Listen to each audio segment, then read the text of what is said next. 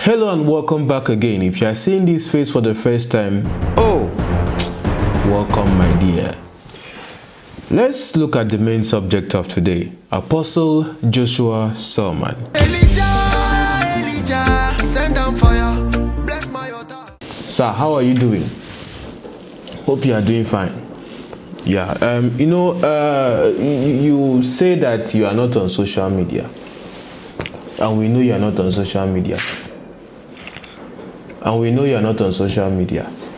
But you see, the person watching now, those who are watching now, they are watching this video because your name has been mentioned. You see, ever since you went and, not as if you went for that anyway, ever since you collected a souvenir from Archbishop Duncan Wiiliams, I did 3 videos. Imagine, 3 videos. Trying to explain to these people that was not Freemasonry, that it was gift that you were given because Oga has been sharing the sword to different people.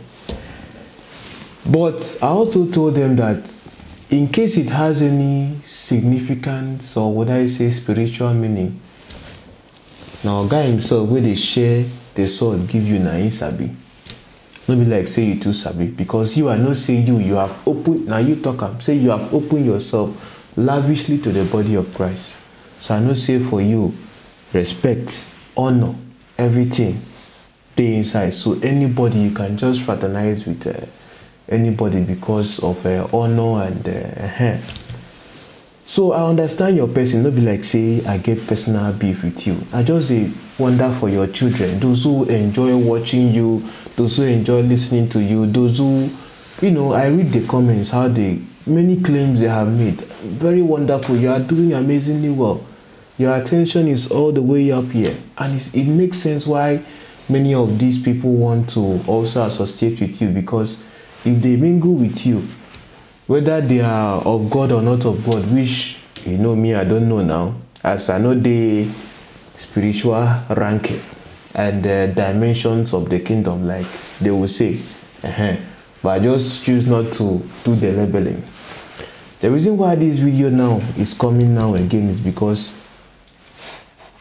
some people have still been dragging that issue, and you have not come out and come and explain to the people what the sword means. None of you, all of you, keep quiet. Jerry Eze, keep quiet. Even Archbishop Duncan Wiiliams himself, okay, he's the one sharing, so those who are following him know exactly what it means. It's a normal thing at his church to be praying with the sword. Sword, follow your enemy. Sword, suffer not a wish to live. Blah blah blah. That one, na them and Ghana. Ghana, that is people's own business. Yeah, but this is Nigeria. Listen, you see this woman now. Come out first. This woman, all of her. You see this woman. She don't come they talk about the sword again. Someone sent me this video on TikTok. I say, yay, TikTok. Make we listen to the woman as she go talk, because I want to talk about the things that she has talked about. You hear me? Okay, listen to her. So, responding to this comment and many other comments like it in the previous video I made this morning, I knew when I made that video that many of you with your men of God sickness and syndrome is going to come after me because I put a clip of Joshua Selman. Let's look at the evidence. Here we go. So this is Archbishop Nicholas Duncan Wiiliams, and he's the one that gave Joshua Selman the sword. Look at the sword that he poses with. I want you to remember that sign that we call the Star of David. We're going to come back to it in a second. And that over there is Pastor Jerry Eze. He was also given a sword by the Archbishop. I want you to look at the sword and look at the symbol on the sword, and we'll come back to it. So Joshua Selman was not the only one that received a sword from the Archbishop. Jerry Eze received one too. Here we have another picture of Archbishop Wiiliams. He's got the same sword, and it's got the Star of David. But what people don't know, this star that they call the Jewish Star of David, is actually called a 𝙤𝙦 in the Freemasonry world. This is the original, or the origin of the 𝙤𝙦 symbol. It comes from Hindu demonic worship and from pagan Buddhism. That is the real meaning of the Star of David that was adopted by not Israelites but Zionists that are Freemasons, because in the Freemasons they believe all gods are enlightenment and all gods fall under Lucifer, and Lucifer is the master of enlightenment. If you go onto YouTube and you type in Archbishop Wiiliams Freemasonry link, you will see that he has very strong links to the Freemasons. He speaks about it proudly. He wears the Freemasonic ring on his finger, and the sword that he gave Selman has the 𝙤𝚎𝚗 6-point star, and the sword that he gave Jerry has the Freemason compass with the G. So to tie this whole thing together in 3 minutes, Joshua Selman did a Knights Templar Masonic ritual on stage with the sword. He received the Knights Templar welcome into the Masonic Lodge from the Archbishop, and so did Jerry Eze. So before you people come for me with your pastor syndrome and your man of God syndrome, please do your research. There are wolves in sheep clothing on the pulpit. Ask the... So she was about to say that you should ask the Holy Spirit, and you heard her use the word pastor syndrome. Okay, for me, maybe she is not that, or maybe it's not been long she's been talking about things happening in the church, or talking about, when you say pastor syndrome, that's where you see me say your gods, the gods you have made for yourself. You understand? Because let's look at this critically right now, okay? Now, if you believe what she has said, please be bold enough to say yes, what she's saying is right, that Joshua Selman and Jerry Eze are part of Freemasons. Based on that, just tell me in the comments. You don't have to, just be sincere. Now, I still stand by my assertions that that was just a souvenir. For those who follow me, you know how we do things right here. So she said the one that he gave Joshua Selman had the Star of David, which he calls the 𝙤𝚎𝚗. So funny.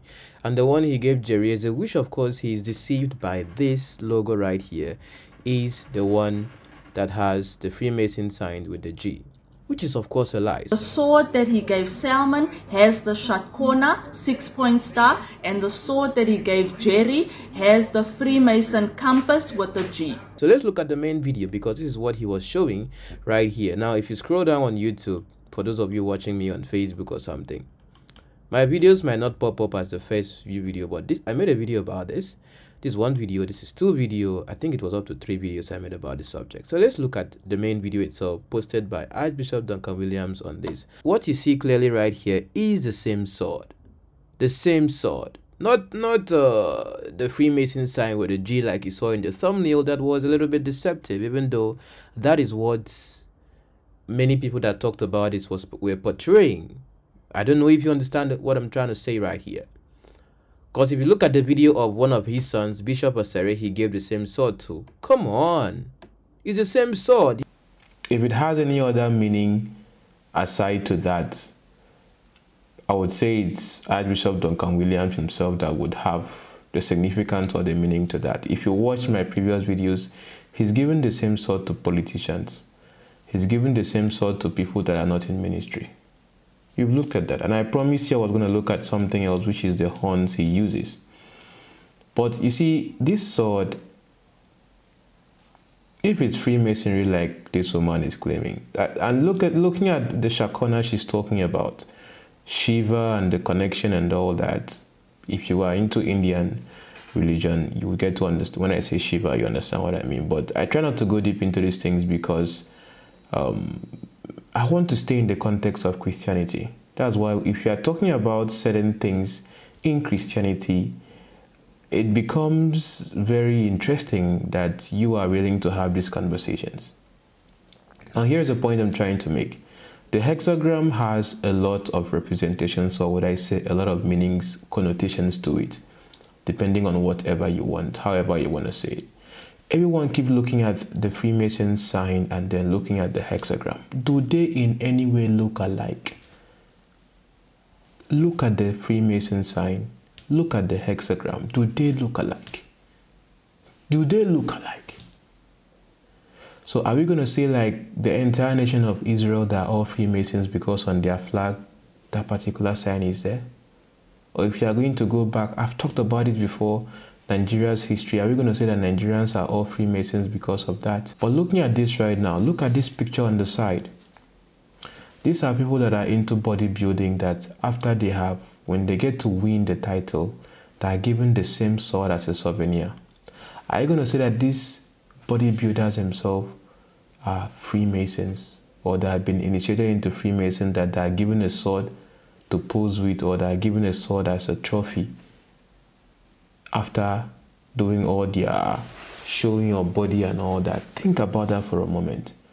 I told you people in my video, if you want this sword yourself, go to the market and go and buy it. It is there on Amazon. Go and buy it. That is where Duncan Wiiliams got his. He bought it online. But I ordered this, and they flew it from America. C'est venu de l'Amérique. That I want to present to Bishop. J'aimerais présenter à l'évêque. It's a new sword. It's not as if it was made specially or something. I don't know if you understand. If you still go online and go and type, you see what she's saying right now is just another representation of the hexagram being used in another religion. Do you understand? Because when you look at this right now, I just, sometimes it's just funny when I look at how, you see, it's one thing for you to like someone, it's one thing for you to hate someone and then just want to speak anything hateful about the person. I've been doing this over time to know what it means to face facts and then keep whatever sentiments I have about someone aside. So far as what is a lie is a lie is a lie. Now, that is what I believe on my platform. I don't believe what this woman herself is saying. You understand? Yes, of course, someone can be woven in sheep clothing. We have looked at a couple of teachings of Dr. Selman that are very questionable. But what you saw right there was not anything Freemasonic, was not any form of initiation. Because we can likewise say that these particular people right now, that are all Freemasons because they got the sword. I've even had people say that, it's so funny. I've even had people say that my logo, anyway, I don't blame some of you, because if you have been watching me since 2018, I guess you will know what the logo means already by now. That my logo is Freemason. I laugh sometimes in the comments. Why? Because when I look at you people now, when I am being the one analyzing and discussing about these things, me, I am analyzing. You people say I'm using carnal mind, right? I am carnal. I am using my senses. When you look at the sword and then say it's Freemasonry and all that, are you using your carnal mind or are you using your spiritual mind? Think about that for a moment. So it's okay for us to have different opinions. I can clearly disagree with her. But what really gets to lead to conversations like this being prolonged about, because some of you, in fact, would you even like someone you call your pastor or your papa to be discussed in a negative light? No, because this is someone you believe in. This is someone you believe that hearing him would take you to heaven. Maybe that's how some of you think. But you see that pastor syndrome she's talking about, that is exactly one issue we have in the body of Christ today. When you see white and say this is white, or you see black and call it black, you see people that will come and see that thing the same way you see it, but decide to say, no, I don't see it the way you see it. And the next thing, they start showing the pastor syndrome, where they will now start crossing and start fighting and this. But do you know that in the end, number one, you are giving engagement to the person that is talking about that. You are pushing the video up the more. Number two, what I would advise you to do is stop following those platforms. I keep saying it here, but people say, oh, George, no, it's not really all about the views. I know that no matter what, I have a community. There's a community that really care about the information I bring about what is happening in the body of Christ. So I don't need everyone to be part of what is going on right here, what we discuss right here. Don't be part of the community. Don't join. We can disagree, yes, all right. But when you bring that whole pastor syndrome and then you start talking in a way that is so unchristianly. You see how I sound respectful to all these people when I talk about them, but I deal on the issues? exactly? When I see some of those elements, come on, I rapture you immediately. One button, I block you, you are gone. One thing you have to understand is that what happened there was not in any way Freemasonry. All right? It's just, we looked at that significantly. I don't want to repeat myself again. You can watch my previous videos on that on YouTube. Archbishop Duncan Wiiliams, yes, of course, what she said is right. He has Freemason ties. He himself said that his own father was a Freemason. You understand? So, but does it mean that because his father was a Freemason that he himself is a Freemason? Not exactly. Do you understand? But it's really important that when we talk about these things and make assertions like this, she is talking right now very confident because she's talking based on fact that she sees. And it's one thing for you to, just like how you get to read the Bible. If you believe in tithing, you have to make the Bible agree to your concept of what you believe about tithing. If you don't believe in tithing, you can use the same Bible to explain that tithing itself is obsolete. I don't know if you understand. So it is one thing for you to be objective. It's one thing for you to be subjective and then try to read the meanings you want into anything. But for you to be truly objective, you have to keep your sentiments aside. Sometimes your preconceived opinions may not really be what exactly it is. If you take a deep dive, because right now everybody is talking about the sword. So you have to now ask yourself, in what context have the same sword been used for? Anyway, take inventory of your thoughts and tell me what you think in the comments.